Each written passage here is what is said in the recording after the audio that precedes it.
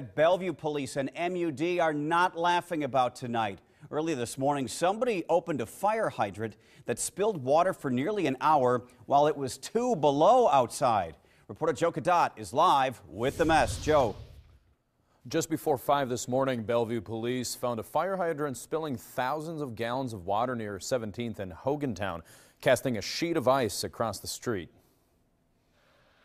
Bellevue Police took this video and are looking for those responsible for a prank that could have created an extremely dangerous situation. You have to understand that this is a public safety device. It's there to fight a fire. It's there for a purpose to protect the neighborhood. Gene Sidek oversees the area's 26,000 fire hydrants. The hydrant can freeze.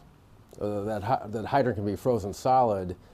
And obviously when it's frozen solid, the fire department can't operate it for a fire. The hydrant spilled about 1,500 gallons per minute and took nearly an hour to shut off. The first danger obviously is the ice that forms and the traffic hazards that form from a hydrant that's operated unoperated in an authorized sense in this type of weather. While the sheets of ice that were sprayed from the hydrant didn't hurt anyone, this Bellevue police officer says it could have been a disaster. It could cause pipes to burst under the city or under the streets. It could also cause flooding in other people's basements.